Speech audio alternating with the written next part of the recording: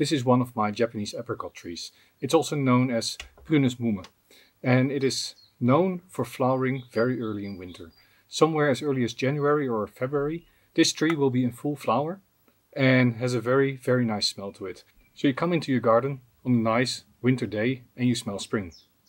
That's this tree. Unfortunately, it's also known for another thing. It is known for being a poor backbudder.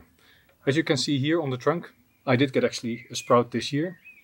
I got a sprout here, but the canopy in itself is not very dense.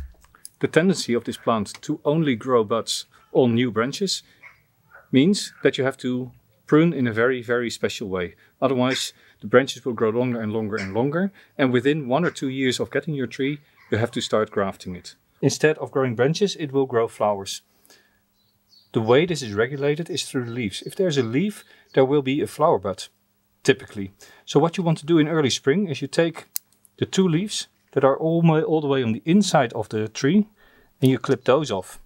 That way you reduce the hormonal production of this leaf and the bud here tends to become a leaf bud. No time like now. Let's remove all the inner leaves that were grown in the spring season. So the first 2 leaves on every single branch that came out, I am removing on every single branch.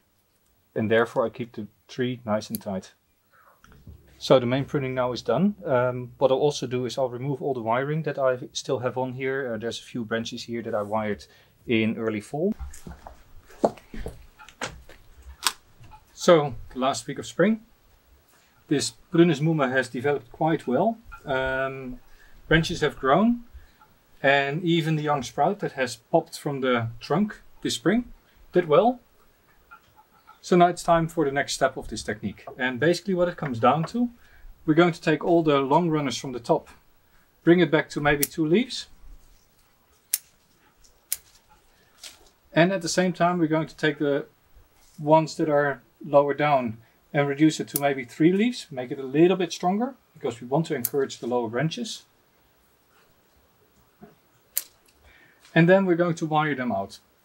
At this point, the branches are very flexible, but they are about to set. They are going to get harder, they're going to lignify over the next couple of weeks. So now it's time to really prune it back. Let me just go through it. I'll prune it back, I'll wire it out, and then for the rest of the season, we just leave it alone. Wonder if these make good cuttings. Maybe I should give it a try.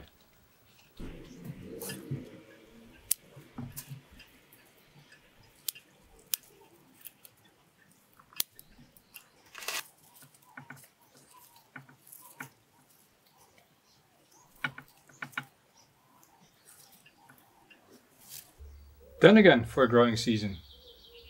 Now let's see whether this will backbud and talk to you at the end of the season.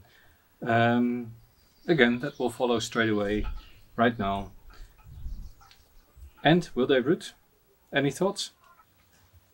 Leaves that curl up on the Prunus Mume are not something to worry about. It's a really, really good sign. The leaves that curl up, that's where you get flowers. So this tree is looking excellent for flowering. So don't worry about your Prunus Mume in the middle of summer curling up. It's a good sign. It is a tree that wants to go and make flowers in spring. It's the middle of winter. All the trees are dormant.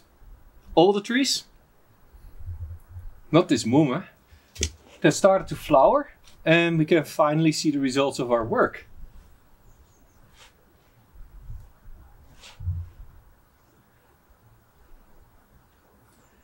Over the next few days, I expect a few more flowers to open. But it's windy and wet, so I'll probably lose these as well. But take a look at these buds that are coming out. So that was it. This is it for how to prune Prunus Mume and how to get backbudding on it. And before I forget, the cuttings, the first batch, all died. Later in summer, however, these are about to flower.